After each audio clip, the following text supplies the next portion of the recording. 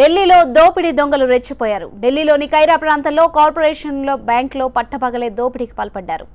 తుపాకులు, కత్తులతో బ్యాంకులో చొరబడ్డ దొంగలు అడ్డొచ్చిన సెక్యూరిటీ గార్డును కొట్టి విచక్షణ రహితంగా కాల్పులు జరిపారు.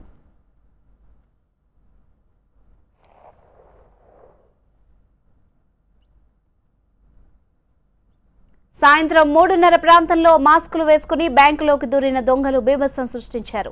ఆ సమయంలో చాలా మంది కస్టమర్లున్నారు. ఖాతాదారులను తుపాకులతో బెదిరించి క్యాషియర్ పై కాల్పులు జరిపారు.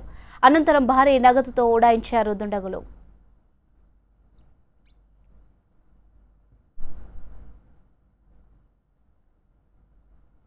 దుండగుల కాల్పుల్లో క్యాషియర్ తీవ్రంగా గాయపడ్డాడు. అతన్ని హుటాహుటిన ఆసుపత్రికి తరలించి చికిత్స అందిస్తున్నారు. అయితే చికిత్స పొందుతూనే బ్యాంకు క్యాషియర్ ప్రాణాలు కోల్పోయాడు. కాల్పుల్లో గాయపడ్డ మరో 5గురు ఆసుపత్రిలో చికిత్స పొందుతున్నారు.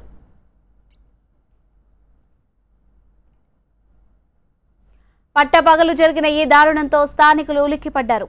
బయట ఉన్న కొంతమంది ఖాతాదారులు భయంతో పరుగులు తీశారు. విషయం తెలుసుకున్న వెంటనే స్పాట్కు చేరుకున్న పోలీసులు దర్యాప్తు చేపట్టారు. బ్యాంకు నుంచి సేకరించిన సీసీ ఫుటేజ్లో దొంగలు సృష్టించిన బీభత్సం మొత్తం రికార్డైంది. నిందితులు ఎవరూ గుర్తుపట్టకుండా మాస్కులు ధరించొచ్చారు. మరో దుండగుడు హెల్మెట్ పెట్టుకుని వచ్చాడు. 3 చేతుల్లో గన్స్ ఉన్నాయి.